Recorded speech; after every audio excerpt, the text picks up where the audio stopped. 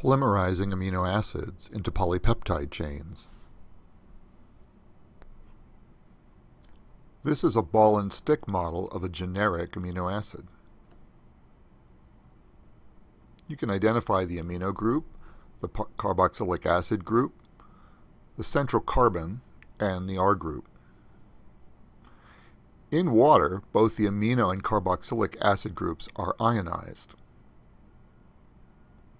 Two amino acids can combine through the formation of a peptide bond. This condensation reaction involves the release of water. The resulting bond is known as a peptide bond. And there it is. We can add amino acids to the ends of the polypeptide. Typically, in biological systems, this occurs only at the C-terminus. This process can continue and generate extremely long polypeptides, some over 1,000 amino acids in length. Unlike simple single bonds, peptide bonds are relatively rigid. They act a little bit like bonds and a half. Generally, R groups are in the trans configuration, that is, on the opposite sides of the peptide bond.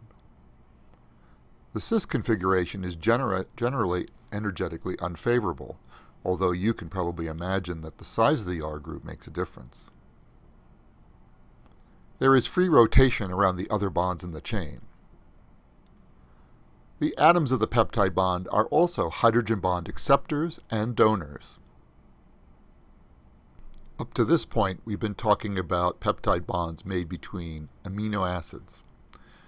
But things are a little different when we use the amino acid proline. Here we're going to make a peptide bond with a proline added onto the C-terminus of a polypeptide. You can see the peptide bond. Now you can ask yourself where the next peptide bond would be made. A little different from the way it was before. So now answer these questions. How does incorporation of a proline into a polypeptide chain influence the polypeptide chain structure?